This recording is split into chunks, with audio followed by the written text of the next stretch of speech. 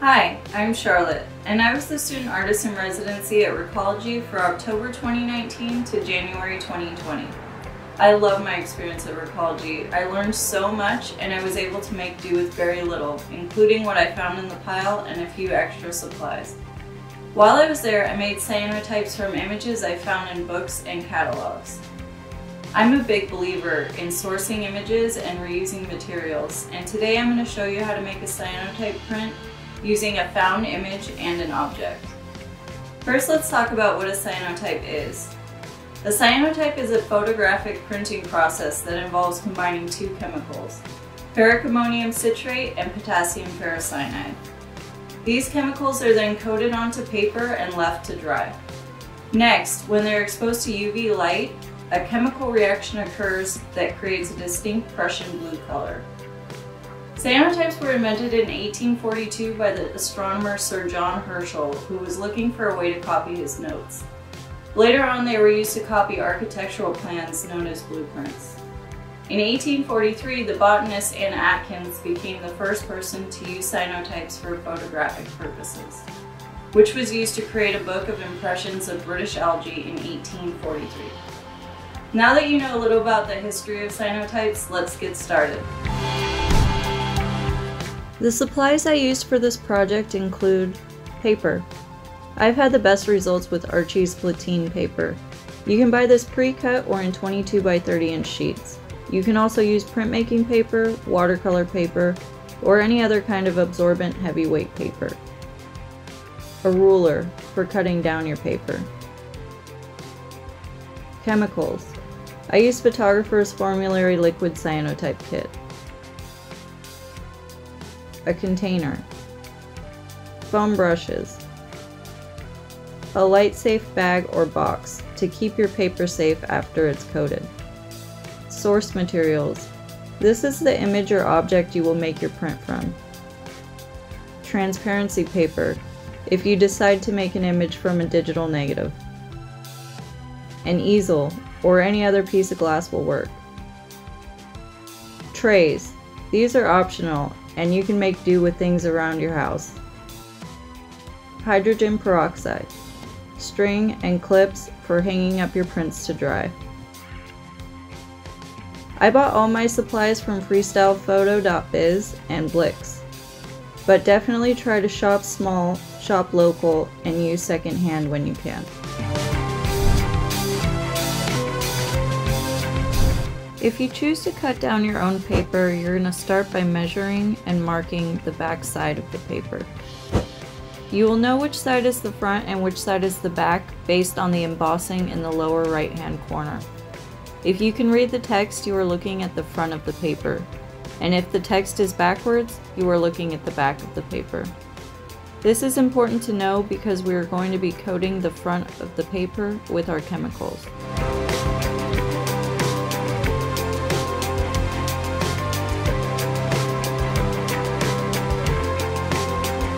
Once your marks are made, lay your ruler flat across the paper and start tearing from the top right corner downwards. It doesn't have to be perfect, and you can always trim up the edges after your print is done.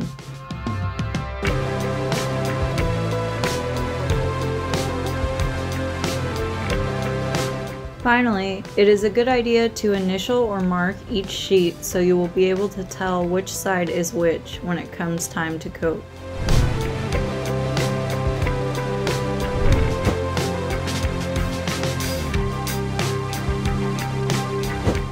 When you're ready to coat, you're going to start by mixing equal parts solution A and solution B. It is important to note that I'm coating at night with only dim lights on. As long as there is no UV light, your chemicals should be safe. Make sure you have something to protect your working surface. I'm using a clear plastic table protector, but in a pinch you can use cardboard.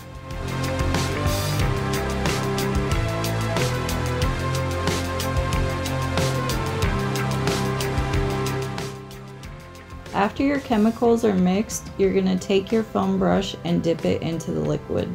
We want it saturated but not dripping. You can squeeze off the excess liquid using the walls of your container. Start by coating the center of your paper and brush outwards to the edges. Try to make strokes in all directions to get an even coat. Off camera, I'm placing my coated sheets onto a piece of cardboard to dry. Wipe off your surface in between sheets to ensure you're not getting any chemicals on the back of the piece of paper. Continue on like this until you're done coating all your sheets. Once your paper is dry, you're going to want to put it in your light safe bag or your light safe box. This is going to protect it from UV light until you're ready to make your exposure.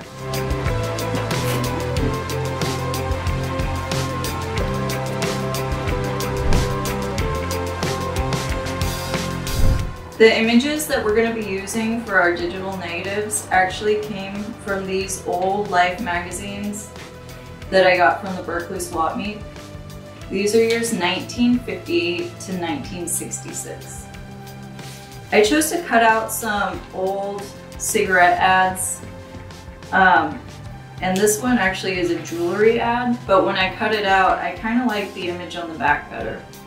So I'm going to be using these ones for my negatives. The next thing I'm going to do is scan it into the computer. If you don't want to cut up your old magazines, you can always make a copy first and then cut from there. Once you've scanned your image, you're going to open it up in your photo editing software. This doesn't necessarily have to be Photoshop. Any photo editing software will work. These transformations are going to be super simple. First, we're going to rotate this. And here's where you'd make any adjustments to the exposure, brightness, contrast, anything to make the image look exactly the way you want it. With this one, I'm just going to leave it the way it is. The next adjustment is black and white. I kind of like the way it looks with the yellow filter. After that, you're going to invert it.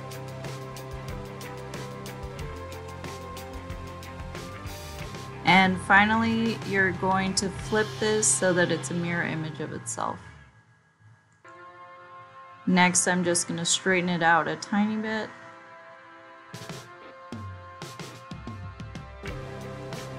And that's pretty much it.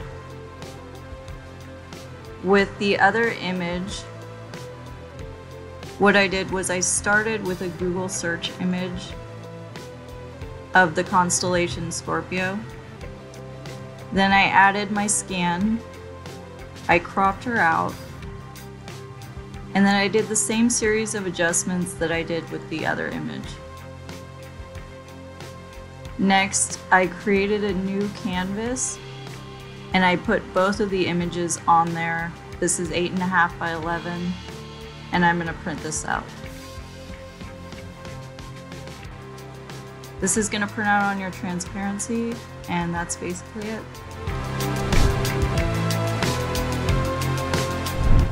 The transparency paper that I use to print the digital negative is called Pictorico. This comes in 8.5 by 11 sheets that can be used in any inkjet printer. These two images printed on one sheet that I cut in half. The next thing you're going to do is you're going to take your cyanotype paper and you're going to put your negative face down. One way to tell if it's face down, emulsion to emulsion, is if you wet your finger and the emulsion side of the negative is actually sticky. So that's why we flipped the image in Photoshop, because it's going to go face to face. Of course, you're going to want to do this in a dark room. I'm just doing it out here in the light so that I can show you how it's done. I use an easel, which is a piece of glass in a frame, but you can just use any piece of glass. You just need your paper, your negative, and the piece of glass.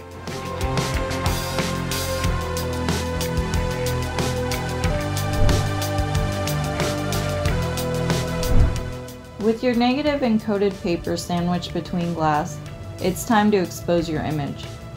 All you need is UV light, either from the sun or artificial bulbs.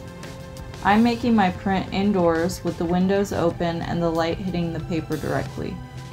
Under normal conditions, or when using artificial lights, some good exposure times to start with are around 10 to 15 minutes. The shortest time I've exposed a print has been for about 5 minutes outside in direct sun, and the longest I have exposed an image was for about an hour indoors when it was overcast and raining outside. In this video, I'm exposing my print for about 20 minutes. After your print has exposed, you can put it back in your light-safe bag or box until you're ready to develop. You can also make an image from an object, in this case, flowers. By placing an object onto light-sensitive material and exposing it, we are making what is known as a photogram. This is the same method Anna Atkins used to make some of the first cyanotype images. For this composition, I took my glass out of the frame and placed it on top of my easel to hold the foliage in place. I have found that flatter objects work best for this method, but don't be afraid to experiment. Objects like coins, stones, paper cutouts, string, jewelry, etc.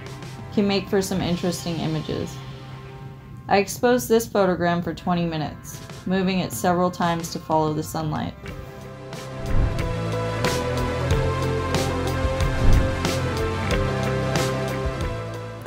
After your images are exposed, we're going to rinse them off in plain water.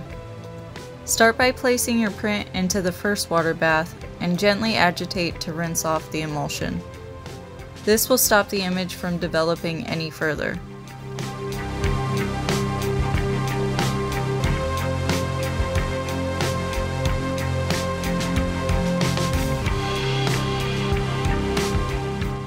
Next, add some hydrogen peroxide to the second water bath. The hydrogen peroxide is going to brighten the whites and deepen the blue tones. This effect will be more or less dramatic based on a number of factors, including how even your coat was, the kind of paper you used, how long you let your paper dry for, and also how long you exposed your image.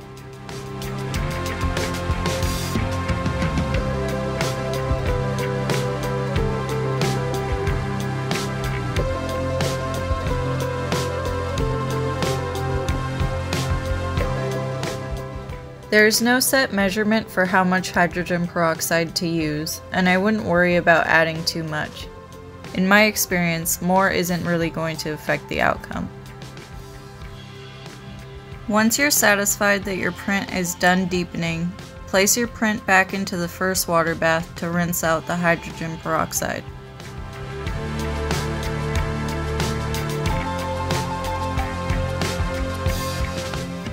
Continue on like this until you've rinsed out all your prints.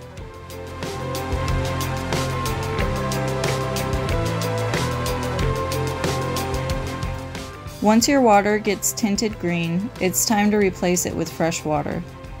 The water and cyanotype mixture is safe to go down the drain in small quantities, but we will talk more about the proper disposal of chemicals later on.